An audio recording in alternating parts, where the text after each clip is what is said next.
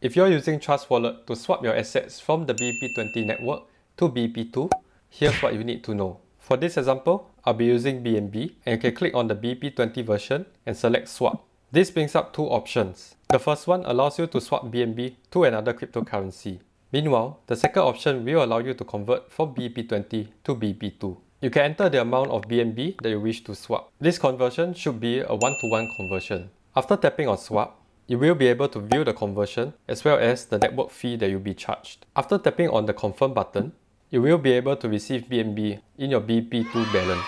If you want to convert from BEP2 to BEP20, the process is similar.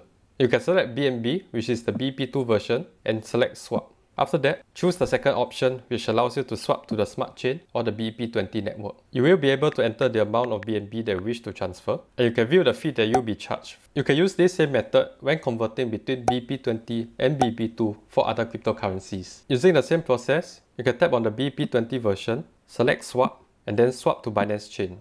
You can enter the amount of USDT that you wish to convert from BEP20 to BEP2. If you're doing so for the first time, you will need to approve USDT first. This will cost a small network fee, but it is only done once. You are also able to swap from BEP2 to BEP20 using the same process. If you found this guide useful, don't forget to give it a thumbs up, and you can check out my next video over here.